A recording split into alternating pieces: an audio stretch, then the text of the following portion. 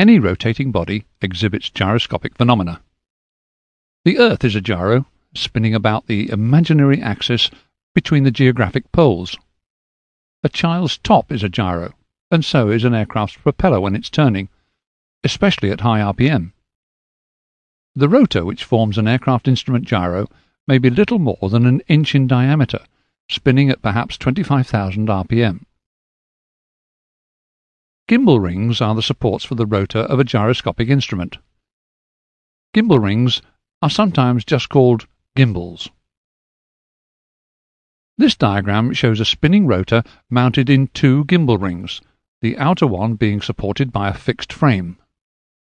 The rotor itself is a metal disc which rotates about this axis, usually called the rotor spin axis.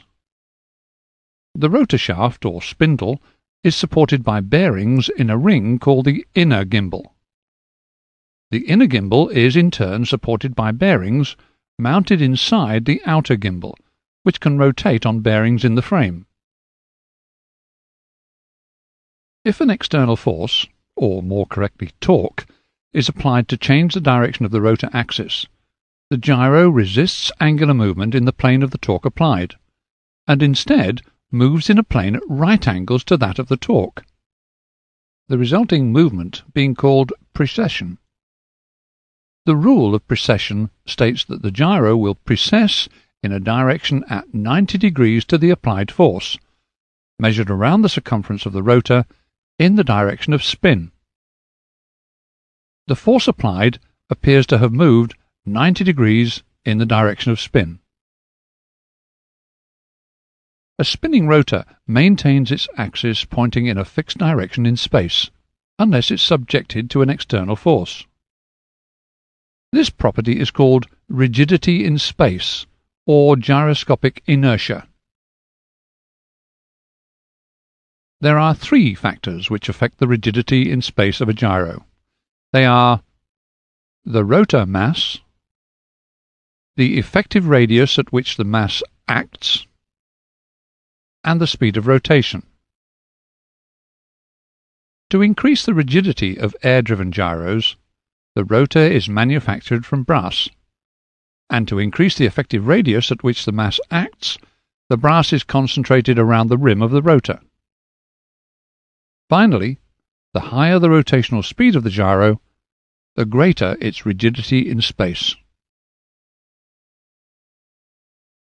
If a gyro has only one gimbal ring, with consequently only two planes of freedom, it can be adapted for use as a rate gyro, which will measure a rate of angular movement.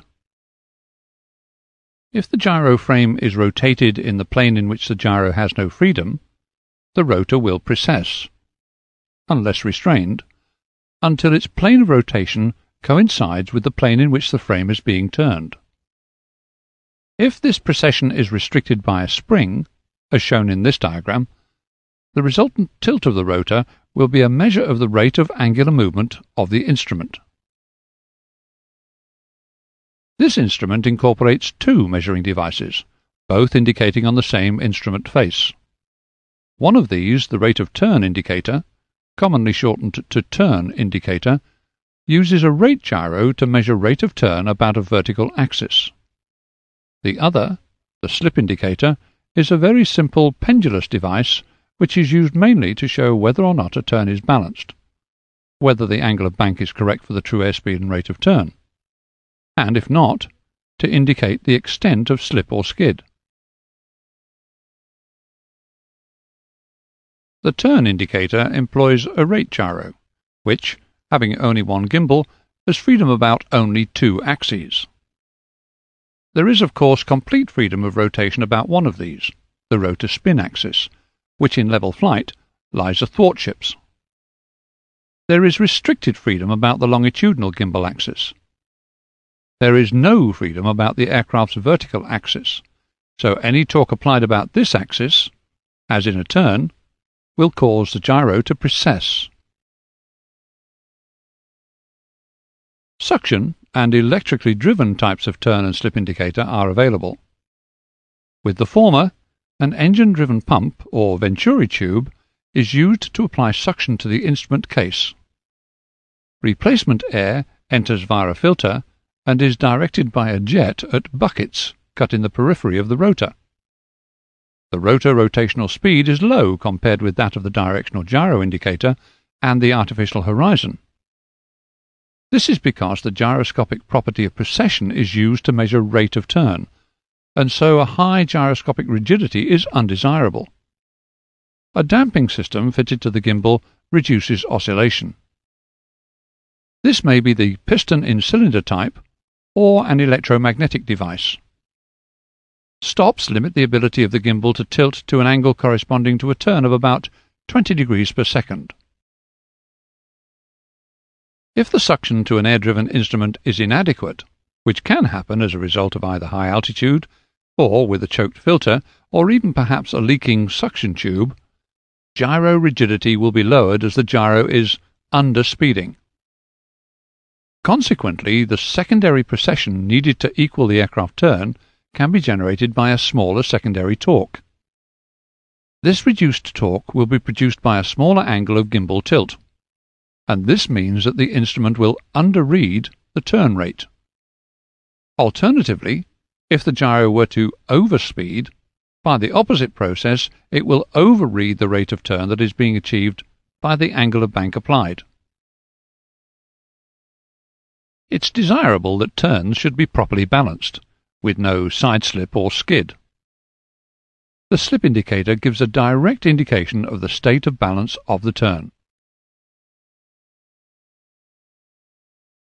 Early types of slip indicator employed a simple metal pendulum suspended in the instrument case, its oscillations being controlled by a piston-in-cylinder damping device. The modern version, a sketch of which is shown here, is usually a ball-in-tube inclinometer. This comprises a solid ball in a curved tube containing liquid which damps out the unwanted oscillations. The heavy ball behaves like a pendulum, with the centre of curvature of the tube acting as the effective point of suspension. The turn coordinator is an interesting development of the turn and bank indicator. The primary differences between the turn and bank indicator and the turn coordinator are in the setting of the precession axis of the rate gyroscope and in the method of display. The gyroscope is spring-restrained and is mounted so that the axis is about 30 degrees with respect to the aircraft longitudinal axis, thus making the gyroscope sensitive to banking of the aircraft as well as to turning. A turn is normally initiated by banking the aircraft. The gyro will precess, and this in turn will move the aircraft symbol to indicate the direction of bank and enable the pilot to anticipate the resulting turn. The pilot then controls the turn at the required rate by alignment of the aircraft with the graduations on the instrument dial. The rate of turn will depend on the instrument in use, either as a rate 1 turn, 3 degrees per second, or any other rate dependent on instrument design. To achieve a balanced rate of turn, the ball still has to remain central. The annotation "no pitch" information on the indicator scale is given to avoid any confusion regarding pitch information which might result from the similarity between this presentation and the presentation of the artificial horizon or attitude indicator. The artificial horizon, or attitude indicator as it's sometimes called, provides the pilot with information in terms of the aircraft's attitude both in pitch and roll. It's a primary instrument, replacing the natural horizon in poor visibility. The attitude display consists of a miniature aircraft shape or gull wing painted or engraved centrally on the inside of the glass face of the instrument, and therefore fixed to the instrument case and the actual aircraft.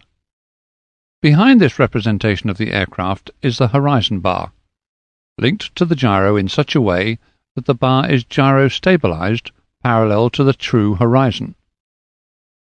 The artificial horizon may be suction or electrically driven. It's also known as a gyro horizon and attitude indicator. The artificial horizon uses an earth gyro in which the spin axis is maintained in, or tied to, the vertical by Earth's gravity. This means that the plane of the rotor rotation is horizontal. Thus, it provides the stable lateral and longitudinal references required.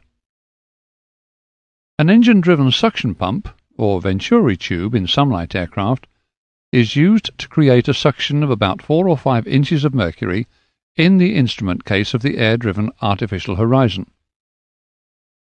Replacement air, drawn in by this suction via a filter, is ducted through the outer and inner gimbals to enter the rotor case as a jet, which spins the rotor at up to 15,000 rpm.